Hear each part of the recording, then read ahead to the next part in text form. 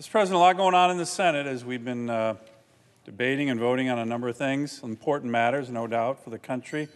But that doesn't mean that we're going to forget other important matters that we regularly take up here in the Senate. And what I'm talking about is, of course, the Alaskan of the week. Now, our pages are back, which is such great news, but you need to know this is one of the most exciting times in the Senate.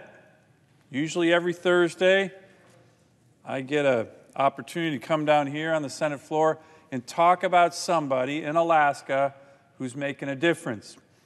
Heck, we talked about a gold medal Olympic athlete just a couple weeks ago, making a huge difference for Alaska, her community, the world, America. So we really enjoy this. It's kind of got a cult following, but the pages really enjoy because stories and adventure, all through the people who are doing wonderful things in my state. This week, on the actual day of her retirement from a long and rewarding career with the Alaska State Troopers, our Alaskan of the week is Ann Sears.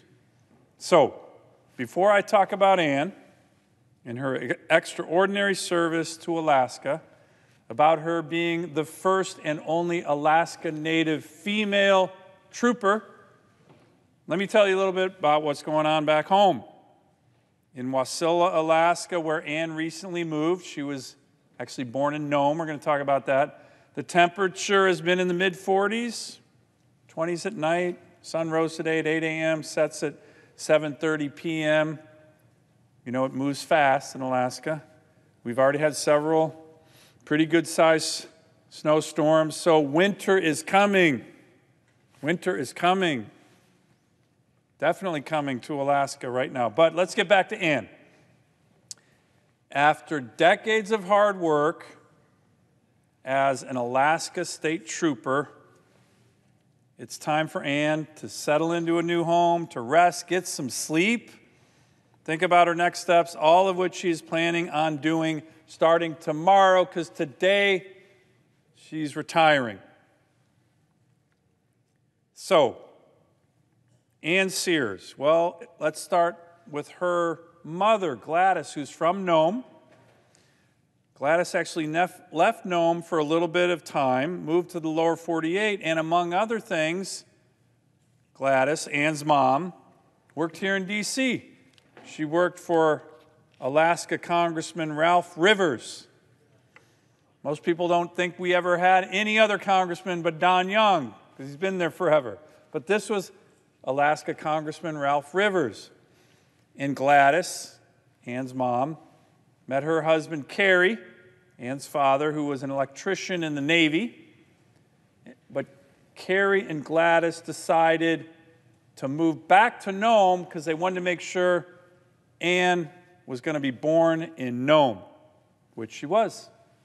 So Gladys obviously is a woman of ambition, and so was her daughter, Ann. She passed that down to Ann. So after Ann was born, and Kerry, her father, left the Navy, he got a job as an electrician with the Federal Aviation Administration in Alaska, which took him and his family all around the state. Bethel, Kotzebue, Unalakleet, so many great villages in our rural part of Alaska. Now, eventually they settled in Juneau, and after high school, Ann got a job as a clerk for the Juneau Police Department. All through her younger years, she knew she wanted to do something to help people. But it wasn't until the tender age of 31 that her calling came.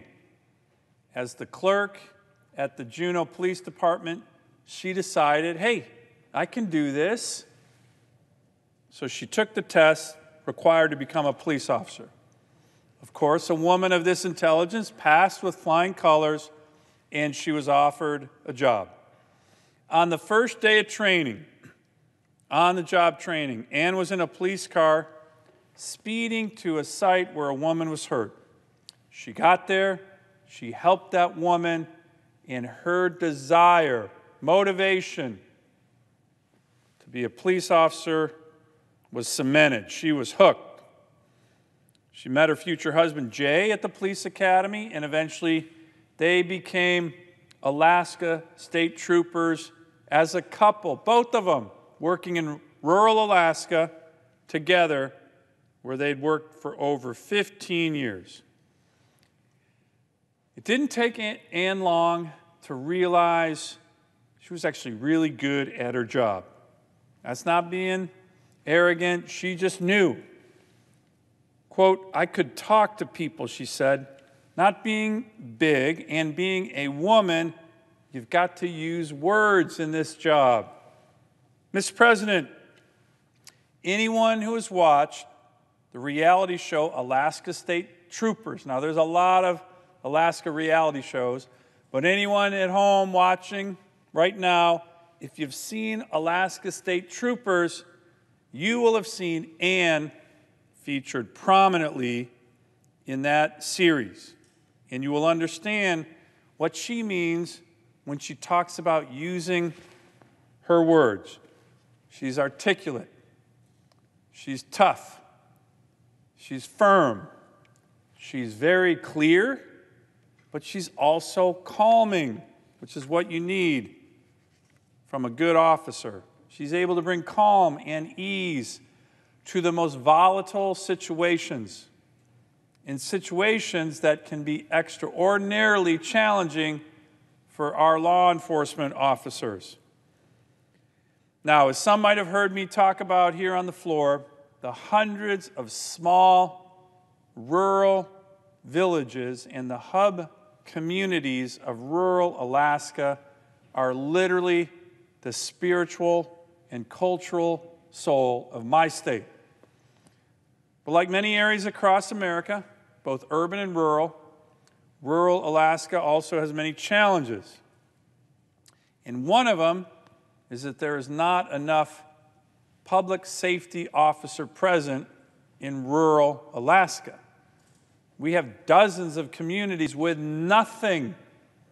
No sheriff, no police officer, no trooper, no VPSO, nothing.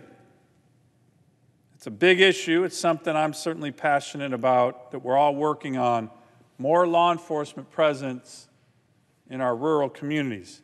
So being a law enforcement officer in rural Alaska, particularly in the hundreds of villages that don't have roads to get in and out of, can pose unique challenges. Ann has seen those challenges throughout her career. What are some of those? Well, first you have to get to the village, especially if it doesn't even have an officer in the village when there's a crime or a challenge.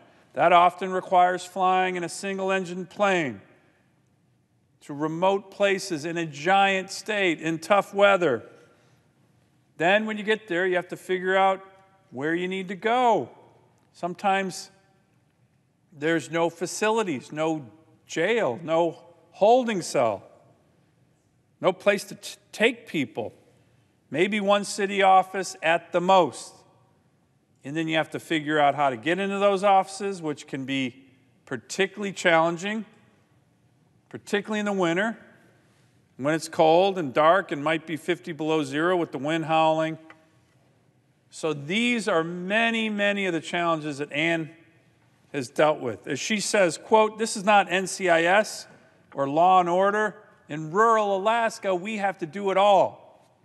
Indeed, as a trooper, she has played many roles: a protector, an enforcer, a trooper, a friend, a confidant, a social worker. And she loved it all, and she was really good at it. Quote, here's what she said, quote, "It was the best job I could ever have had, and the hardest job I could ever have had.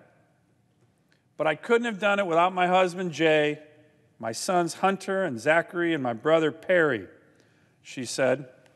Ann also credits the health aides and public safety officers, VPSOs, VPOs in these villages who have really, really important roles. One of the most difficult aspects of her job was handling cases of domestic violence and sexual assault. Now, I love my state. We're a great state. I come down on the floor once a week and brag about it with our Alaskan of the Week, but this is something we don't like to brag about in Alaska, the horrific problems we have with domestic violence, sexual assault, and the challenges that brings, particularly with young people, too many people.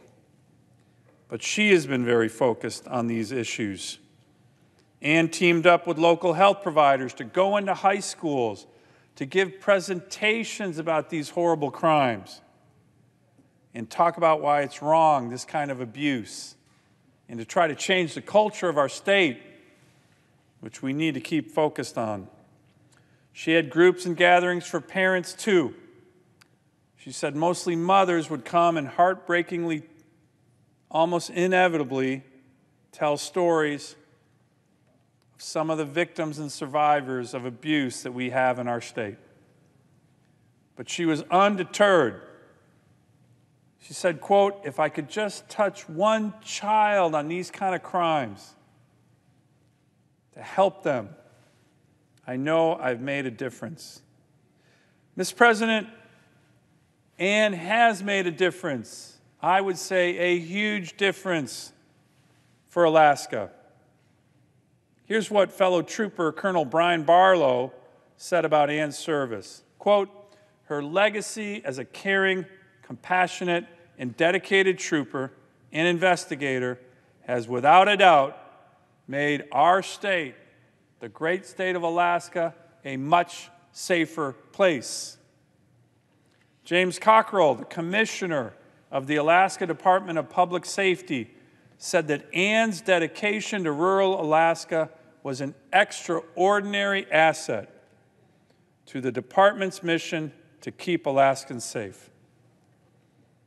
As I've said, Mr. President, Ann was the first female Alaska Native trooper, but I guarantee you she will not be the last. She has proved a role model for so many, a true trailblazer, an example that we need in Alaska and so many people look up to. Now, she hasn't decided what the future holds. She's still young and still has the urge to help out. I have no doubt she's going to make a big impact in other places, helping Alaskans. For now, though, you can tell this is a tough job. I think she needs a little rest and some sleep. So thank you, Ann, for all you've done. Congratulations on your retirement today from the Alaska State Troopers. Thank you for being an inspiration, an example to so many in our great state. And of course, congratulations on being our Alaskan of the Week. I yield the floor.